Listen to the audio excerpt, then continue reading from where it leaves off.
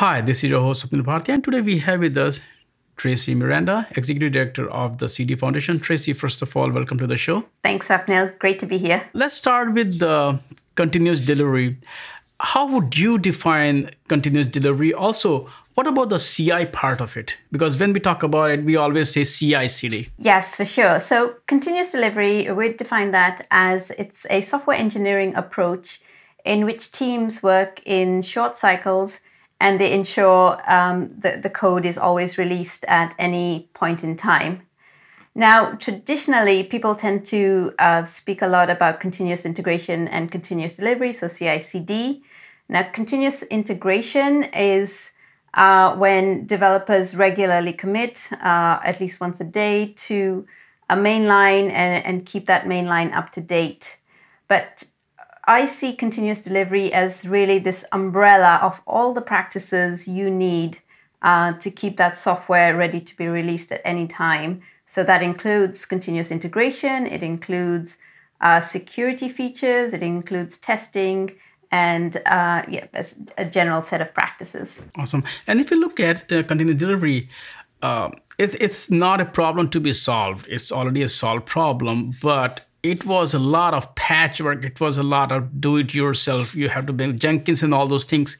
But then Spinnaker came, which eased a lot of things, and now we have a foundation. So can you talk about what role is the foundation playing in this space? So while we know a lot about continuous delivery today, and we appreciate that it is really important because it makes such a difference to every business today, not just software companies, but banks or healthcare industry. But what we find in practice is that the adoption of continuous delivery practices is super, super low. Like, many people think they're doing it, but maybe they're doing some continuous integration and they haven't quite figured out how to get true automation. And then to top it off, what makes things even more complicated is very recently we've seen the rise of like microservices and cloud native technology. And now, while these give us huge benefits in terms of scalability and making it easier to work on separate parts of the application, that has also resulted in, just increased challenges like a proliferation of environments and teams having to contend with all these different parts that make up an application. So the Continuous Delivery Foundation is really there to help support teams and organizations in their adoption of these practices, both from the sense of taking advantage of open source projects in this space, but also we're working towards democratizing the best practices. And we actually have a very recent working group that's spun up to help anyone in this space get better at delivering software. You mentioned earlier security, and security is really becoming a serious concern. It's no longer an afterthought. Mostly when we look at any hacks or systems compromised, in most of the cases, it's about unpatched software. The patches are there. In most cases, open source. The patch is there, but it was never applied because most companies still have that ancient model for, when you have already deployed something on billions of machines, it's really hard. So if we make security as part of developers' workflow, it becomes easier. So talk about the roles CD can play in further improving security. Yes, for sure. Security is a super top concern. And I think there are lots of different elements to this. So on the one hand, what we want to make sure is, like, we talk a lot about shift left of security. And really, we need to be making sure the security professionals and the folks focused on security are really tightly involved with the rest of the team. So there's no silos. People don't regard security as someone else's problem. Security starts with the developers. And then as an industry, I think, separate from how companies organize themselves around DevSecOps and building better teams, as an industry, I think it's really important that we work together to solve kind of the industry level problems. Like, I think you raise a good point there when you say, you know, in many cases, these patches haven't been applied, but the fixes are out there, which kind of makes you think, like, is security actually an outreach problem? Do we need to be better at telling people, update to this release, it's super important, this is why you do it, and making sure we cut through the noise of all the different messaging they're hearing.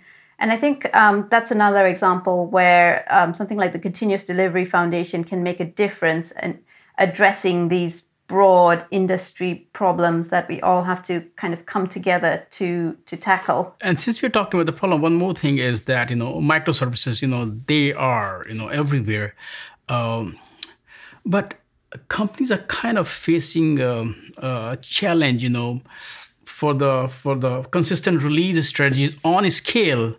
And at times they're not prepared for it. So can you talk about within the ecosystem or as part of the foundation itself, what is being done around solving the problem of continuous delivery for microservices? That's a great question. And we definitely have kind of this big split of folks who are, used to delivering a monolith, and they have their existing setup all geared towards supporting that. And then a number, and this is increasing every day, a number of folks who are trying to take advantage of microservices and then all the implication that means. So one of the hot topics that's emerged for us is configuration management. And how we think about this is before your application, the scope of it was very well defined. But now with microservices, the definition of an application changes. It's a set of microservices.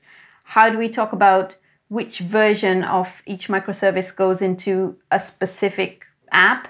And then how do we manage, if we are continuously pushing code and integrating that, how are those different versions changing relative to each other, and how are we testing that all together? So we've definitely seen configuration management as a really hot topic, and people are looking at tooling in the space. I think we have a couple of interesting projects that might be coming in the pipeline to CDF as well that will specifically help to drive visibility into this space and give people just better tooling to manage all the dependencies around microservices. One more thing, as you're saying, talking earlier, that there are so many projects or open source tools for CD, which may also lead to a problem of interoperability. So first of all, how big is it a concern for the foundation, and what are you doing to kind of, increase interoperability within these tools? Yeah, so interoperability is one of those interesting kind of problems where if you're just working in your own organization, sometimes, it's not really a problem until perhaps it's time to adopt a new tool or add something into your workflow. But if we step back and look at the industry as a whole and take a look across the whole landscape, at the moment, it's hugely fragmented. There's a lot of tools doing similar things. It's very difficult for people to move from, different CI tools or different pipeline orchestration tools without having to go through a lot of pain to figure out how to do that. So it's a big problem, because then also tool providers are having to kind of implement plugins for different systems, and it's kind of a waste of time, and it slows down innovation when we could be kind of moving up the stack. So I think where we're at today, there's a greater appreciation from, increasingly end users as well, about saying, okay, we want to simplify this. We want to find better ways for tools to interoperate.